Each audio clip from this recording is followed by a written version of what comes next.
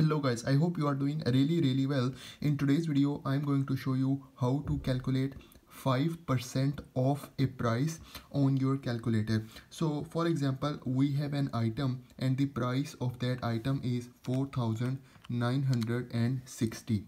Okay, and you want to know what will be the final price after 5% off. So in the first step we multiply it with 5. Okay, then we press this percentage button.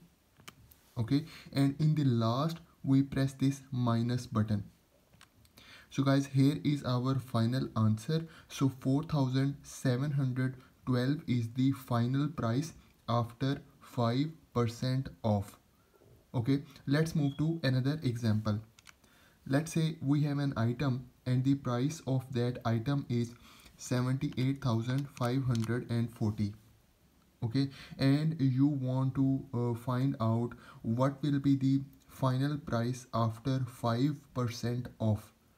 So you multiply it with 5, then you press this percentage button, and then you press this minus button. So here is the final answer. So 74,613 is the final price after 5% off.